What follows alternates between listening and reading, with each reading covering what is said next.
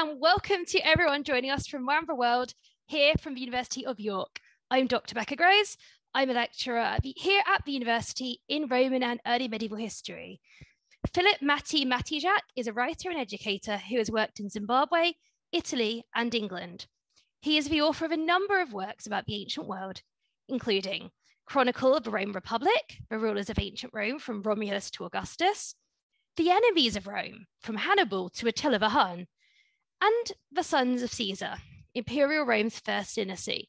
But today, he'll be revealing the lost peoples and cultures who flourished and fought for survival alongside the Egyptians, Greeks, and Romans. Without further ado, Matty, the floor is yours. Thanks, Becca. And thanks to the York Festival of Ideas for the invitation. I'm actually calling this in from the Monashi Mountains of Western Canada, where I don't get a lot of opportunities to discuss what is both my job and my hobby. So I'm grateful to be here. This talk is based on research which I did for two books, Lost and Forgotten Peoples of the Ancient World and Lost and Forgotten Cities of the Ancient World. Now, these books go into great detail on specific examples, so I'll stay away from these here as much as possible. But you're still going to get a lot of odd names and a barrage of dates. And you'll have to excuse my occasional excursus if I run into a particularly interesting rabbit hole while I'm talking about a particular subject. I'm using rough notes here, but I'll endeavor not to get too sidetracked. So what we're going to be looking at here is three aspects of the topic of lost and forgotten people. The first is, how do a people or a civilization become lost? The next question is, how do they become forgotten? And my final point I'm going to make is that although many of these people are lost and forgotten, they haven't actually gone away. And what I mean by that, I will explain as we go into the talk. Something else to point out on the technical side is there are some peoples who are 100% lost and forgotten. And by definition, I'm not going to be talking very much about them because I don't have any subject matter. So I'll refer to peoples as lost and forgotten if academics know quite a lot about them. But if you mention them in ordinary conversation, you'll get nothing but blank looks. This actually happens a lot to me at dinner parties. You know, what do you mean you don't know the difference between a Samnite or a Sabine? This is basic ethnography. One's a Latin people, the other's Oscans. Anyway, going on to getting lost. How does a people or a civilization get lost? Let's start with catastrophic disasters, Atlantis style. Now, the best example of this is the Minoans, who became lost as a result of violent seismic activity when the volcano of Thera erupted in around 1500 BC. And the result was tsunamis, earthquakes, and volcanism that knocked the foundations, quite literally, out of the Minoan civilization.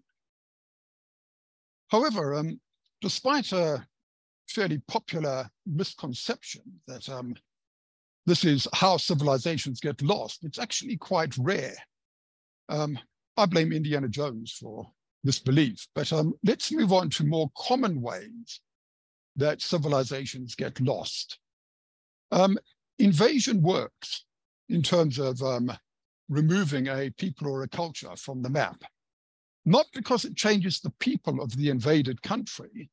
DNA studies have shown that this is very rare that you get population replacement, but because it changes a culture from the top down.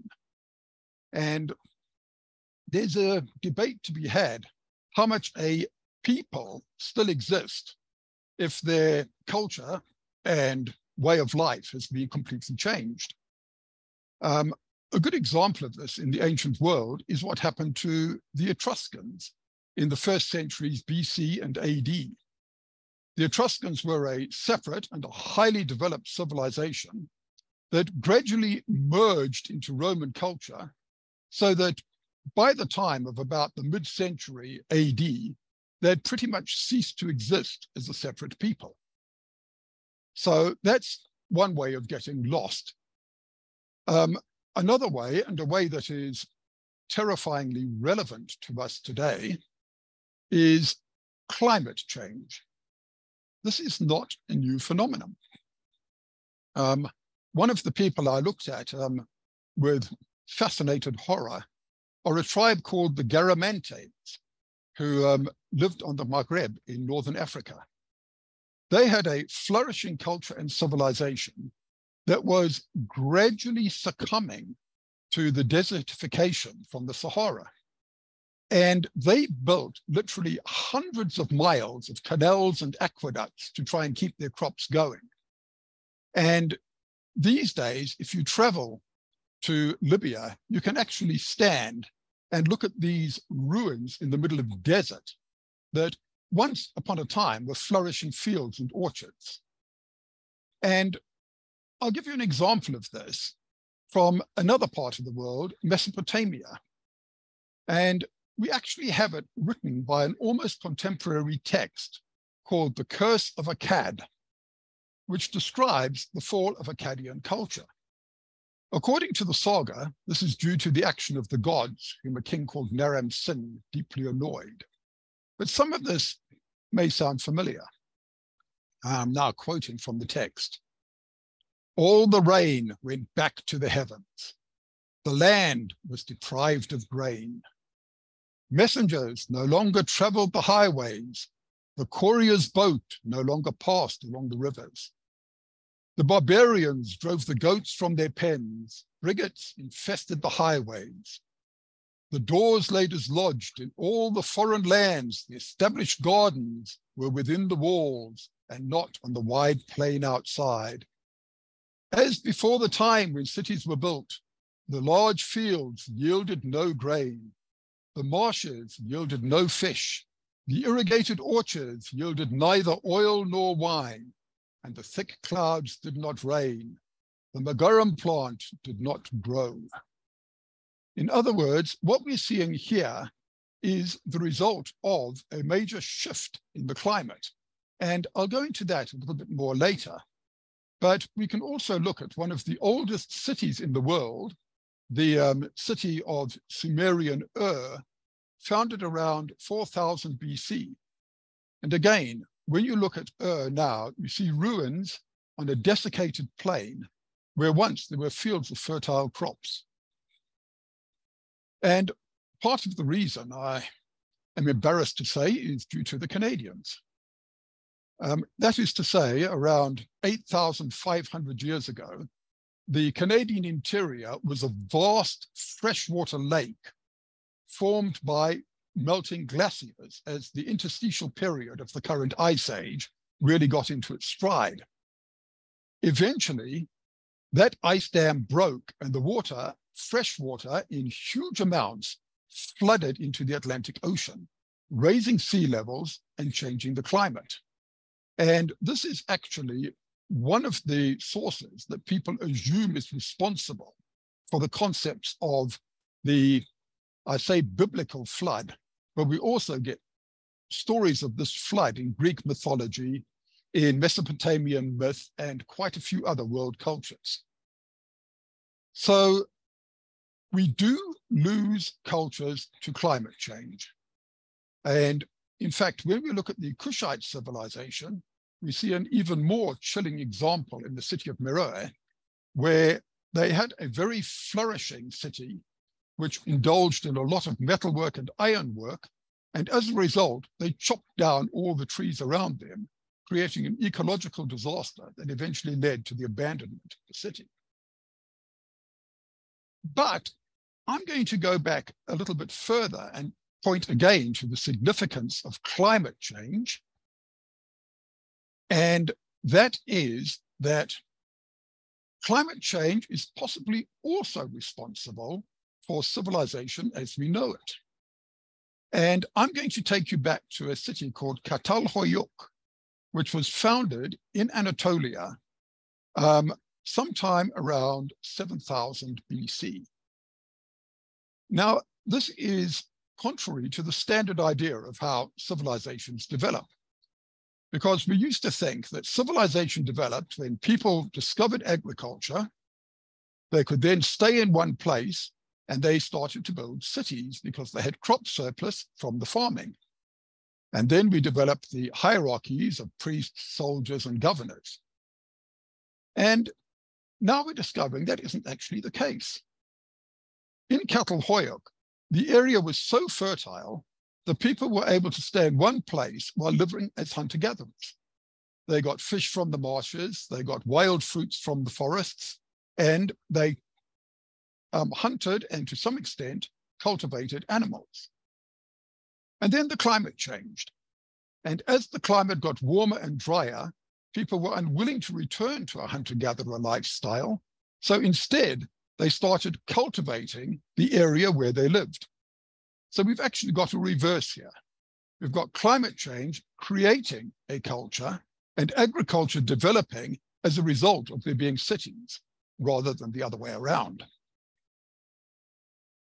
Now, before I go any further here, I'd also like to point out that if anyone wants to comment on anything they're hearing, you can either save it up for the Q&A session at the end, or you can jump right in now and just point out that I've either got something completely wrong and referred to Neo-Assyrians when I should be talking about Neo-Babylonians, or just add an extra point, which if there's space, will then include into the talk. But before we do that, we'll just take a look at the normal way that a people become lost and forgotten. And that's the mundane system that basically is people become lost in time. Cultures are not static. Migration, assimilation, and technical change all alter how a culture goes. So we could safely say that the people living today in Rio de Janeiro have more in common with the people of York than the people of York have now with the culture of York 1,000 years ago. So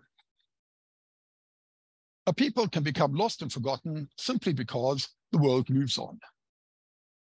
Damascus, as a city, became a big deal in the first millennium because a people called the Aramaeans moved in. But there'd been a settlement there for at least 6,000 years before then. So as people move around, and for all of recorded history, there have been migrations of people. As they move in, they change the culture of an area. As technology changes the culture, bit by bit, a people evolve into becoming a different people and a different culture. And that is what happens to the vast majority of the peoples that we look at. Now, I'm going to give you a case study here, which is one of the most settled and longest civilized areas of the world, which is Mesopotamia. And civilization there kicks off around 8,000 years ago with a people called the Sumerians. Although archaeology is finding some interesting traces of pottery and things, which suggests there's another layer beneath the Sumerians, but we don't know too much about that. We do know that the Sumerians got plenty of input on how to be civilized from people of the Nile and the Indus valleys. But we're looking at a point at this stage where peoples are still figuring out things like how to build a city. Do you need streets? Where do you put the windows? In the roof or in the walls? All these things are still being worked out at this very early stage. The Sumerians lasted until around 2300 BC, when they were replaced by the Akkadian people. And bear in mind what I say about replaced. We're not talking about an invasion. We're talking about a gradual filtering of people in and give and take as the two cultures merged with ideas, and probably also merged with marriage and this kind of thing. We then get a king, Sargon the Great, who creates one of the world's first empires. Before then, peoples lived in individual cities and cultivated the land around. It was Sargon who first got the idea of knitting this lot together and actually creating a empire, a combined thing. And next up, after the Akkadians, we get the Assyrians, who at their peak occupied most of the Middle East. The Hittites conquered lands occupied by Aramaeans, Eritreans, Hittites, Iranians, and lots of other people who had a lot of influence on the region. In fact, Jesus probably spoke Aramean. Now, one of the things about the Assyrians is they mention people such as the charmingly named Lullaby, who only appear because they met the Assyrians, albeit in rather the same way as the sentence meets a full stop. Because the Assyrians were one of those few cultures that did believe in destroying other cultures. And they did this in the way that I've described, which is destruction by assimilation. An example of this is the 10 lost tribes of Israel, who are one of our lost peoples. When the Assyrians conquered Israel, they took 10 of those tribes and whipped them off and settled them in other parts of the Assyrian Empire. And there, the culture gradually faded away, and the peoples of Israel, the 10 lost tribes, merged with the native peoples of the area in which they had been forcibly resettled. And the result of that is, of course, that we have the lost tribes of Israel who have turned up anywhere from Japan to Nigeria, if we are to believe people who claim that descent. Although it has to be said that modern DNA testing has managed to massacre more of the lost tribes than the Assyrians ever did in terms of elimination. Now we move on to the perpetual rivals of the Assyrians, who are the Babylonians. They also had their own civilization and culture.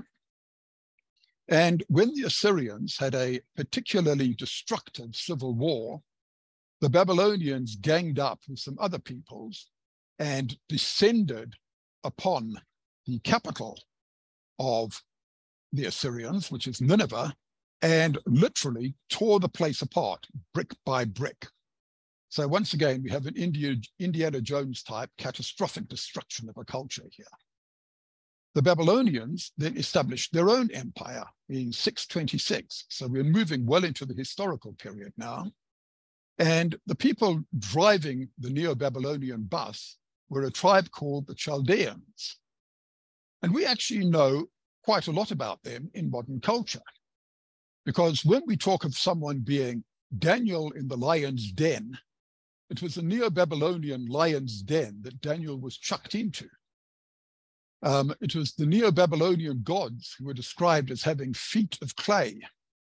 And the fall of the Neo-Babylonian Empire is the writing on the wall.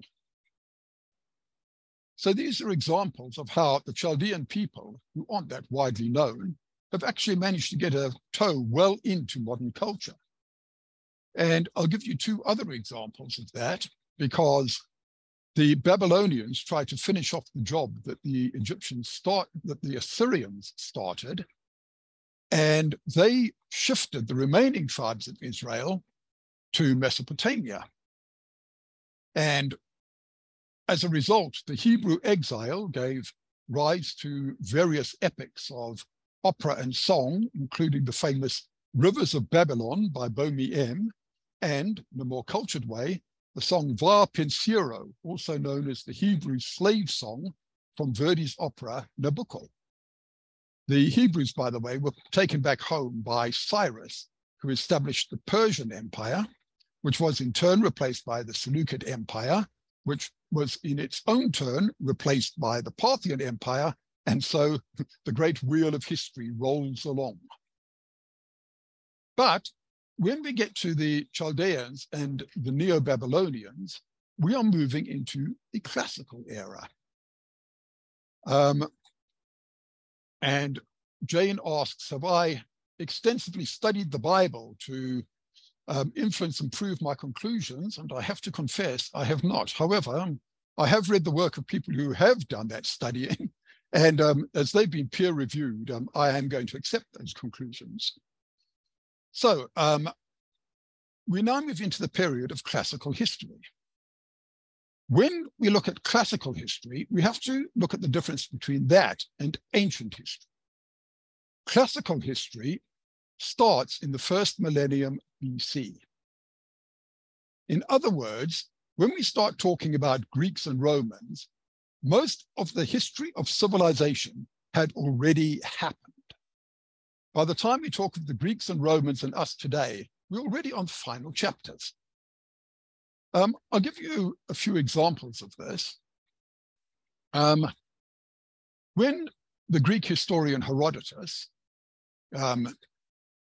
who was around at the time of the Persian Wars, traveled to Egypt, he saw the pyramids. The pyramids were at that time half as old as they are today.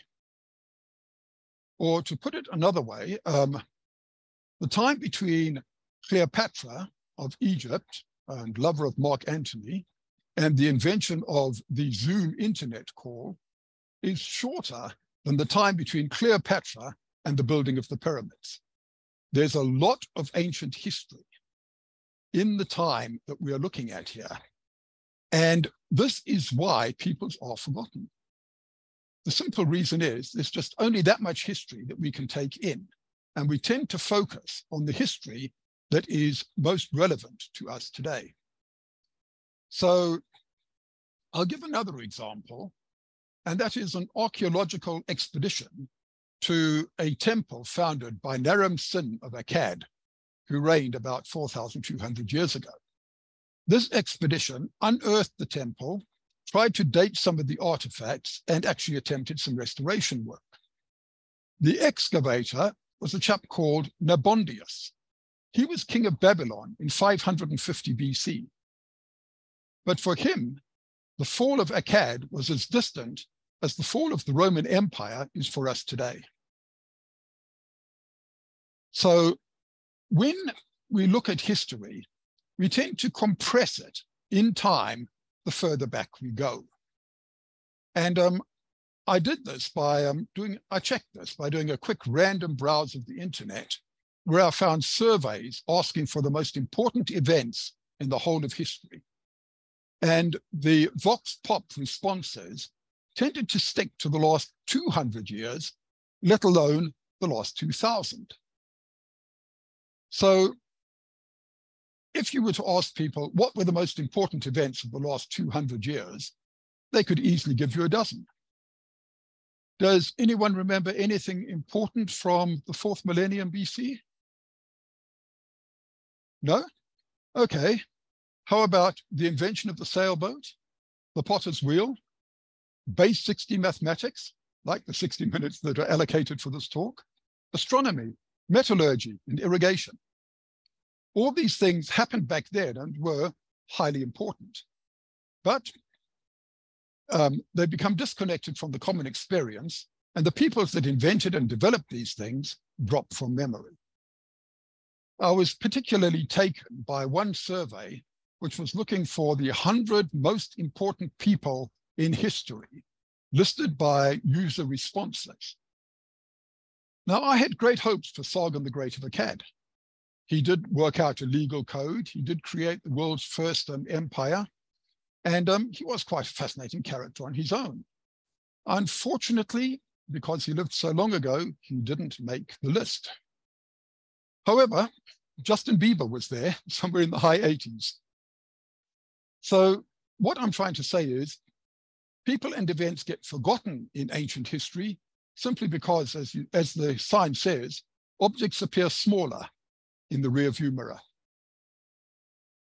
So that's how people get lost and forgotten, but they haven't gone. When we look at people like the Hattians, the Hyksos, the Elamites, the Nubians, and the Phrygians, they're still there, they still influence our culture today, and they still have an effect. For an example, let's take the Phrygians. Heard of them?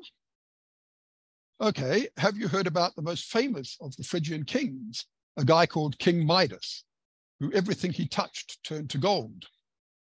Or when Alexander the Great invaded the area,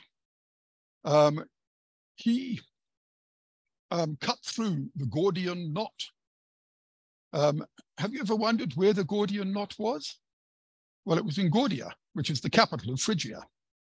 For here, I've arranged a little slideshow showing an item of Phrygian clothing that you all know about, but haven't actually realized where it comes from. So let's take a look at some Phrygian slides.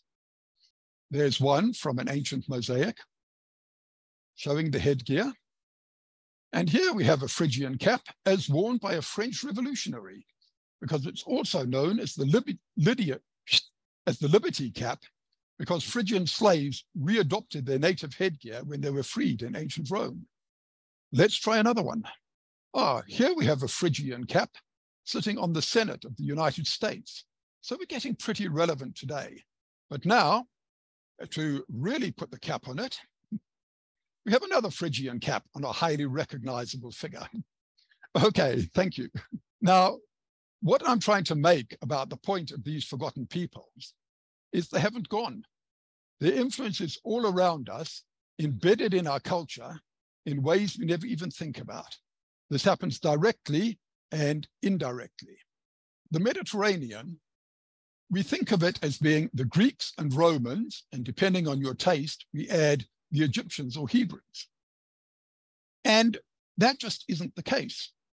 What we're looking at is in some ways a single shared culture that goes all the way from Spain to India and beyond. So let's use some examples. We talk about the Romans, but an awful lot of Roman culture came from the Etruscans, and an awful lot of Etruscan culture came from Syria and from Greece. The Romans, for example, picked up divination from the Etruscans. So if something augurs well or is a good augury, that's an Etruscan divination. If something is ominous, we can thank the Etruscans again for that. So let's have a look at the 7 kings of Rome. The first one was Romulus, descendant of an alleged family of immigrants from Anatolia, Troy to be precise, just as Dido from the Phoenician city of Tyre is the alleged founder of Carthage in North Africa. Another interesting Roman king is Tarquin. His name actually comes from the city of Tarquinia in Etruria, but his family weren't Etruscan. They were a bunch of exiled aristocrats from Corinth. So as you can see, even if the 7 kings of Rome may be mythological, there is this idea that people moved around the Mediterranean and often moved into other cultures and exchanged stuff with them. And since I'm talking of the 7 kings of Rome, I'll give you another example of Indo-European or Eurasian culture as a common thing. We have the 7 kings of Rome because 7 is a special number in Eurasian culture. Consider the 7 gateways traveled by Inanna during her descent into the Akkadian underworld, the 7 worlds of Hindu cosmology, the 7 steps taken by the Buddha at birth, the 7 pillars of wisdom in Islam. And of course, in Western culture, we've got the 7 days of the week, the 7 hills of Rome, the 7 seas, and the 7 wonders of the world. I could go on, but why is 7 particularly solid as a number here? It's because it is the universal encompassing number. The number 4 in all of these cultures represents what is solid, tangible of the earth, which is why the earth has 4 corners. And the Assyrians reckoned they ruled all parts of it. 3, on the other hand, is the spiritual number. There were trinities and triads around many years ago. Consider the one from 6,000 years back of Shamash, Nana, and Iana, who were the Akkadian gods of the sun, the moon, and the stars. The Romans had the Capitoline triad of Jupiter, Juno, and Minerva. So 3, as Pythagoras said, way back in the 5th century, is the sacred number. So if you take 4, the number of the tangible, and 3, the number of the sacred, you get 7, which is a prime number, and therefore, in all of these cultures, a special number in itself. I mention this to point out that when we talk about the Greeks and Romans, we're not just talking about Greeks and Romans. We're talking about all the cultures that fed into them and which the Romans and Greeks in turn fed stuff out to. It's kind of like a feedback loop. So when we look at the Greeks, for example, Herodotus pointed out a lot of the Greek gods come from Egypt. And indeed, if you look at Greek mythology, so do a lot of the Greeks. If you look at the Supplicants by Aeschylus, we discover that they were the children of the king Belus of Egypt and Erichor, the daughter of the god Nilus. So the original Greeks were Danaans, were Egyptians. Now, where did the Egyptians get a lot of their culture from? Well, they got it from the country that's got even more pyramids than Egypt, and that's the Kushite kingdom to the south. In fact, one of the Egyptian dynasties of 656 BC was a black dynasty of pharaohs from Kush. And Kush is another of those largely forgotten kingdoms, an early cradle of civilization in what today would be northern Sudan. It actually produced several different peoples in the years between about 2500 and 1500 BC. They controlled the Nile Valley between the first and fourth cataracts, which is an area as large as Egypt.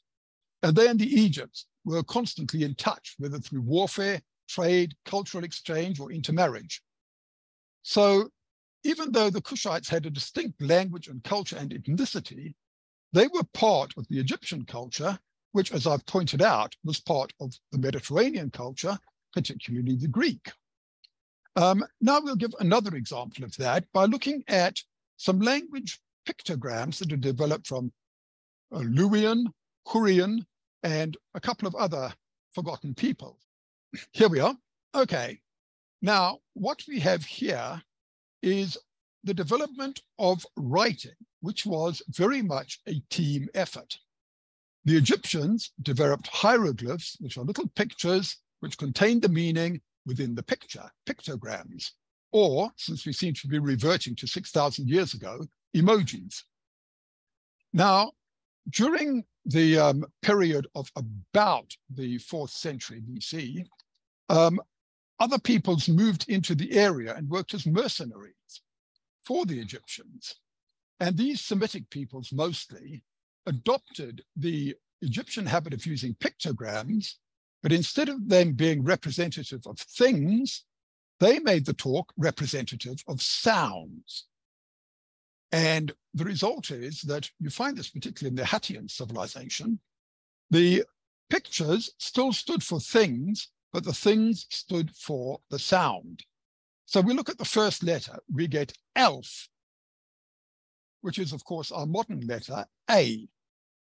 So what I'd like you to do is not rotate this pictogram to the right, which is how we do it in the modern language to get ourselves a capital A, but revolve it to the left to get Alf, which, if we look at the Punic language or the Phoenician language, is bull. And what you can see there is a little bull with a triangular head, a pair of ears, and 2 horns sticking up. And when we move on to Beth, Beth is the B sound, which is why we have alphabet. And Beth is a house.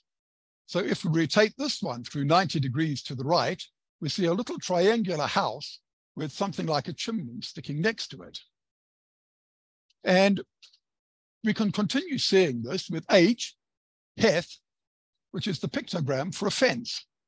And slightly moving off the edge of the picture, we have Sin, which is wave, and which is where we still get the W, which is basically a pictogram from a wave.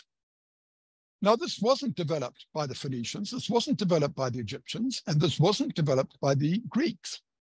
They all combined together to make a form of lettering, which was then adopted in different ways by the Greeks with Greek script, the Egyptians with a script called Koine, and by the Etruscans with something much nearer, the Roman script, which we use today. Now, how did these ideas spread? They spread through what you could call Afro-Eurasian culture. The Nile was a highway bringing goods and ideas up from the south and down to the south. The Silk Road ran from east to west and carried a lot more than just silks. It also carried ideas, such as the concept of legalism, which was developed in China. Also less known is the Amber Road, which has been running since at least the 16th century BC, which brought goods, peoples, and ideas down from the north to the Mediterranean world. So, for instance, the Egyptian pharaoh Tutankhamun, who lived in the 14th century BC, in his tomb and actually on his body are ornaments made of amber that comes from what today would be modern Scandinavia. And it is due to correspondence with those northern peoples, such as the Frisians, who gave us Chu, who is the fellow who is now embodied in Tuesday, and the gods of the Germanic Chatti, Alamani, and other tribes gave us the gods who later evolved into Woden, Thor, and Freya, or respectively, Wednesday, Thursday, and Friday. Another example of lost peoples who crop up every day of the week. I can keep going with these examples. I can give you the duality of good and evil, which comes from Persia, maths and astronomy from Babylon, legalism from China, we've touched upon, coinage from Lydia. And if you've never heard of the Lydians and the development of coinage, try somebody else, a chap called Croesus, who got very rich as a matter of interest because all the gold flowed down from the kingdom of Midas into the area of the Lydians. I could also mention, by the way, talking of that, a people called the Colchians, because what they used to do is they used to filter gold particles out of the river by laying sheepskins into the river, and the gold would get caught in the fine hairs of the sheepskin, giving us the legend of the Golden Fleece. And if you're still wondering who the Colchians were, try the most famous Colchian, a lady called Medea, and a bird which the Greeks called the Phasian bird, and as a result today we call it the pheasant. But as I said, I can keep going on with examples of how these lost and forgotten peoples are all around us. But I want to finish by turning to another forgotten people. And that is you. 500 years from now, you're going to be, and I can pretty much guarantee it, a lost and forgotten people. Our culture, our manners, our customs will all seem quaint and antiquated and totally out of touch with the modern world. Some of you may already feel that your grandchildren feel that way. And you may ask, what about New York, Paris, Berlin? And I'll give you Taxila, Akkad, and Mari. They were the metropolises of their day. I'm sure the people who walked in the streets there thought these things were going to last forever. Now we're not even sure where two of the three actually are. So just wait 6,000 years and we'll be in some future chapter, because I'm sad to say it, we are not the apogee of human civilization. We are not the final chapter. We're another part of an ongoing story. And as I did with the Book of the Forgotten Peoples, I finished with a verse by Kipling, which I have somewhat bowdlerized for the purposes of this talk. And I'll finish by reading parts of it to you.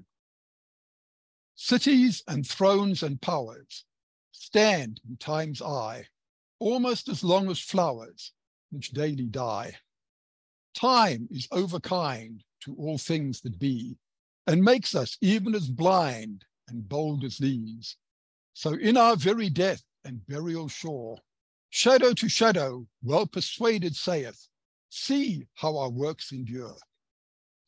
But I'm going to finish on a note of optimism. We should celebrate and remember the peoples who have gone before us. But however they passed, humanity has endured. So let's finish with Kipling's salute to the peoples of the future. But as the spring puts forth new buds to glad the hearts of men, from the spent and unconsidered earth, the cities rise again. Thank you. Brilliant. Thank you so much to Maty for that fascinating talk with many examples taken from across, I was going to say across Mediterranean, but far further than that actually. But to kick us off, looking at what we've currently got in the Q&A, I just wondered, Maty, looking at sort of the question we've got here, about myth and how you handle that question of sort of dealing with some of these stories. Some of these stories you've sort of said come from archaeology, but some of them you said come from more these sort of, I guess, legends. How do you handle that? What do you think we can gain from studying myths? Is that okay? Well, thank you, Becca, for the chance to do some more blatant product placement, since I've actually written two books on it, Myths of the Greeks and Romans and Gods and Goddesses of Greece and Rome. And in these, I examine the function of myth as a guide to history. And for example, when we look at the myth of Dionysius, who is the Roman Bacchus, we actually see from this the evolution of viticulture beginning in the Far East and moving westward. We also know from archaeology that worship of Dionysius begins in the Far East, in places like the Hittite culture, and then moves to the West, along with the idea of movements of peoples. On the other hand, Zeus is definitely a Cretan god. As the myth says, he is born in Crete. And when we read the myth of the struggle of the Olympians against the previous generation of the Titans, a literally titanic battle, what we're actually seeing there is how the cult of the Olympians came to replace the cult of the previous gods in post-Mycenaean Greece. So what the myths are is actually history imaginatively retold an awful lot of the time. And bear in mind that, for example, if it wasn't for the myth of the Trojan War, Schliemann would probably never have gone and dug up the place. I mean, to be fair, we might have hoped that someone else, he could have waited a decade till we had someone else go and dig it up. But yes. moving on to the other questions we've got in the Q&A. So another question from one of our participants is about sort of how knowledge gets lost, and that question of, do you think these individual events, for example, the destruction of any particular library, in this example, the Library of Alexandria, can really sort of, be responsible for so much of our knowledge lost now? Or do you think that's sort of a bit of a myth in and of itself? These one-off events can really explain so much of our gaps. Well, if Julius Caesar hadn't been cremated, I would very much like to dig him up and whack him over the skull with his own shin bone for what he did to the Library of Alexandria. We have lost an awful lot. And what has survived is pretty much the same as if you wandered blindfolded through a bookshop and picked books on random off the shelves.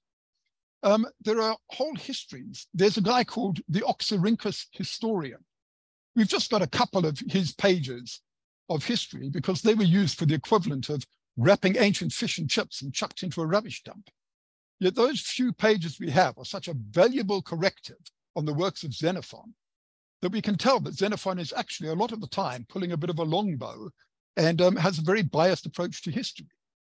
So what we have today is approximately 3 or 5% of the literature of the ancient world that has been lost.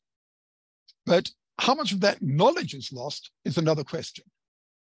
I think one of the things about knowledge is it quite often gets rediscovered. So, well, I'd love to read some of those lost histories, and including some of the missing books of Tacitus, for example.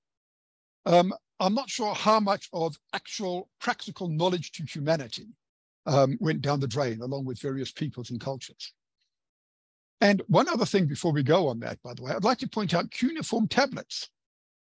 If you want to have if your civilization is going to be destroyed, you need to put your records on clay tablets, because when they burn down your palace, they bake it into ceramic, and ceramic is pretty much indestructible. You can break it, but unless you grind it into powder, you don't actually destroy the tablets. So we've literally got tens of thousands of cuneiform tablets waiting to be deciphered. So sometimes knowledge is preserved. Okay, brilliant. And I think that somewhat, though we might come back to it later if there's time, answers one of our other questions we've got about whether just the act of having a written language is itself somewhat of a mitigation against being lost and forgotten. But I'm going to move on just briefly, because we've also got some questions in various other directions. I think we'll try and hear, a wide range of the audience as possible. And I noticed that we've got one. So one person sort of asking about the limits of your book. When you talk about forgotten peoples, where are you drawing the boundaries on this? They've asked about America, but I'm asking more generally. Where did you cut things off? Where did you just decide, okay, I cannot study the entire globe. This is where it ends. Actually, we had that discussion when we were first doing the book, because the book was originally arranged as Lost and Forgotten Peoples. And I said, well, I can't write that book. My expertise is the ancient world. In fact, I'm going out on a limb at times when I go onto Assyrians and things like that. So basically, the limits of the book are the limits of my expertise, to put it bluntly. And so I take it America, therefore, fell out of that limit somewhat. Okay. Completely. Okay. And building on from that, then someone else has asked, well, thinking about all the different civilizations that you mentioned in this talk, or maybe even those that you mentioned in the book as well, what do you think is the civilization that most people should hear about or learn about? If you could only pick one of them that we all left remembering, which one would it be? Oh, go with Catalhoyuk. It's a fascinating place. This is the oldest city we know of, and they'd not advanced urban planning to the stage where they'd figured out the need for things like streets. So all the houses were built next to each other like honeycombs. And if you wanted to go and visit one of the people a few doors down, you climbed up a ladder from your house, you walked along the rooftops till you got to your destination, and then you climbed in and said hello to the people there. And if you wanted to talk to the ancestors, they were buried under the floor, so the floor kept rising as well. The other fascinating thing about Catalhoyuk is they don't seem to have had gender roles or hierarchies. You don't find palaces, you don't find temples. And because they lived in these confined indoor rooms, we can tell how much soot settled in their lungs and then on their ribs. And men and women had equal amounts of soot, meaning that there were no indoor and outdoor roles. Women seem to be in outdoors as much as the men. And we know that at least one of the women whose bones have been examined was a potter, because that deforms the bones in a particular way. So I quite like the idea of a city without gender roles or hierarchies, to be honest. And am I remembering this right, that Catalhoyuk was also your example of this reverse development moment? Yes. Yeah, because someone of the answer questions has sort of asked if you could explain that again. I mean, does this have anything to do with the gender roles? Could you sort of tell us about, does anything else we know about the city help us understand why that particular place decided to almost do the opposite of what we're expecting? Do you think it's unique? Or do you think this is just something that if we excavated more, we'd find more examples of this type of reverse development where what we think of as the natural order of things, from hunter-gatherer to agrarian to so on to cities and so on, actually would be a bit more challenged? Well, it's logical when you think about it. If you start with the assumption that hunter-gatherers can have a city, then when the climate is changing, you don't want to leave your city, but your agriculture, or rather your food reserves, are diminishing. So you need to find ways to enhance them. So instead of just gathering the grain, you start sowing crops. Instead of just rushing out and killing the nearest aurochs, you start domesticating cattle and sheep. In other words, in order to optimize your food supply, you're forced to invent agriculture. The alternative is chucking it in, leaving your city and going back to a hunter-gatherer lifestyle. So once you presuppose the existence of the city, the rest kind of follows logically. Okay, well, I think we're gonna move around again, just to again keep this, keep as many ideas in play as possible. And so, another question we've got here then is, okay, thinking obviously to do this, you must have read a lot of ancient historians, and you must have, some of them must have had more interesting stories about these lost and forgotten people than others.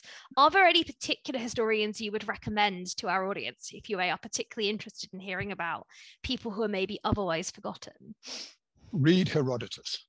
I mean, reading Herodotus is rather like sitting next to a really garrulous, well-traveled friend on a bar stool.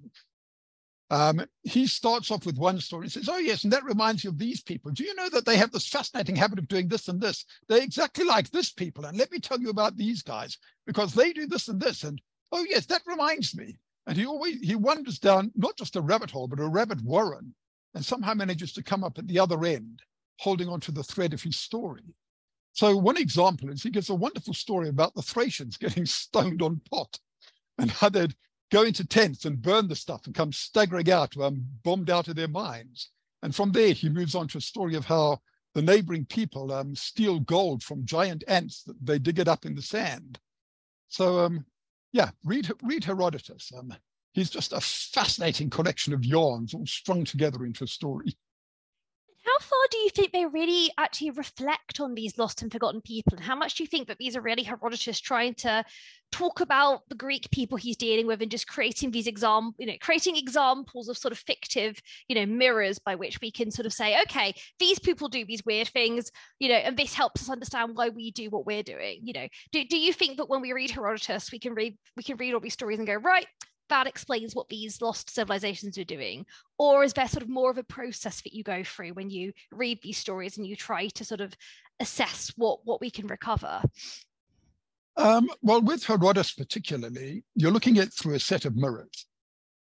For a start, Herodotus, and this is something people don't generally remember, is a subject of the Persian Empire, which is already a bit in decline. So he's got the idea of falling and declining empires in mind already when he travels around both the Persian Empire and the Greek world. He's also spent a lot of time in Egypt, which at this time is an actual captive state of the Persians. And so he's looking at things from that bias. He's also looking at the biases of the people who are telling him these stories about themselves and their culture. And occasionally you look at it and think, well, okay, this is someone definitely pulling his leg. And so you take that with a pinch of salt. But he's an ethnographer. He travels around and he tells you about the people he sees and what he's done. In fact, at some stage, I intend writing a book called Postcards from Herodotus, where you basically get the little vignettes that he does from the various places where he's been. Okay, and I think this is probably going to be our final question. So I apologize to everyone who haven't had time to answer. I am really sorry for that. I hope that when I'm giving you the outro, this will be a chance for Maty to hopefully just have a look at the questions and see if there's anything instantly that he can sort of note down. But what I wanted to end on is one of the, you sort of mentioned this in your talk already, but someone's asked, well, think about what we know about the ancient world then. Do you have a just sense of just the scale of the loss? If we, you've mentioned that we'll all be forgotten. You've mentioned that most people are forgotten. But if we were just thinking about what we do know about, say, I don't know, the ancient world, sort of percentage-wise, is there any sense you can give us of, I guess, how much we know versus just sort of how many people, how many of these groups are just, forgotten? Well, we know something just from the Assyrians who say, well, we conquered these guys, these guys, these guys. We chopped the heads off these guys. We burned the city of these guys. And we don't know who these guys are. They're gone completely. They're the 99.9% forgotten peoples. How many there are? Well, we can't count because how can you count the things you've forgotten? By the way, I'd like to quickly point out to the guy who said the poem about the desertification of the Mesopotamian region. The poem is called The Curse of Akkad. If you Google it on the internet, you can probably find a good translation. Okay, back to you, Becca. I think it would be wonderful if we could all just thank Maty for this absolutely fascinating talk. Everyone. I don't know why I'm clapping here in my office. Now, if you would like, after hearing all about it, to purchase a copy of Maty's book, Forgotten Peoples of the Ancient World, you can see my copy here, then this will be available to purchase from the festival's partner bookshop, Fox Lane Books. For more information on book sales, please see the festival website, or you can head directly to foxlanebooks.co.uk/festival-of-ideas.